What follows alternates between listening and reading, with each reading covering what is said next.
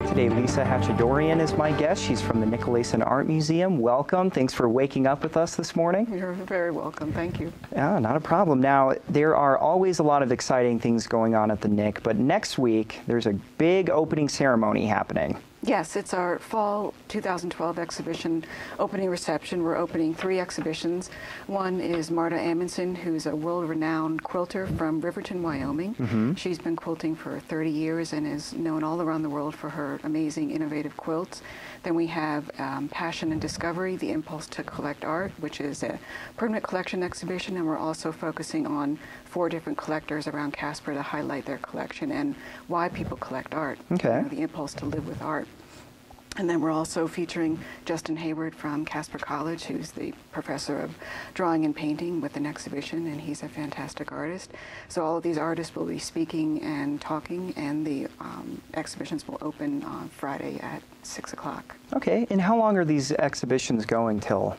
Basically through the winter, and they'll close January 6th. Okay, so plenty of time to get out there and see what the Nick has to offer, or maybe even go 2 or 3 times. I know sometimes when you go to an art museum, you can't always fit everything into one visit. No, that's true. Okay, so what are you most excited about? Everything. Yeah. We plan our exhibitions a couple years ahead.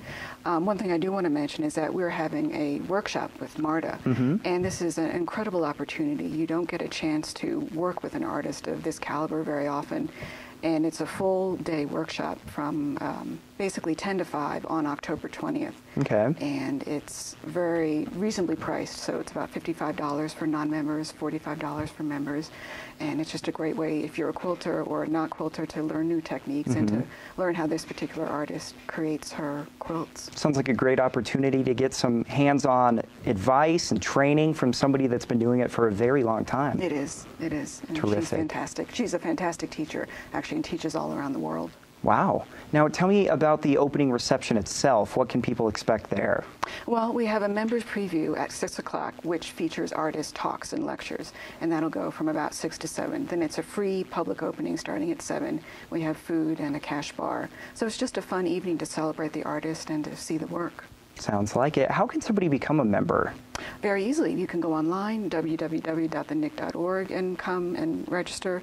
And you can also come into the Nick. It's $60 for a family membership, $30 for an individual membership, and that gives you free access to all of our events and discounts in the museum shop, discounts on workshops and everything. So it's a fantastic deal. And there are certainly some great exhibitions on deck here for the fall and winter for people to go check out. Yes, I hope so. Yes. Well, Lisa, thank you for coming in and sharing all the info with us. You're welcome. Thank you.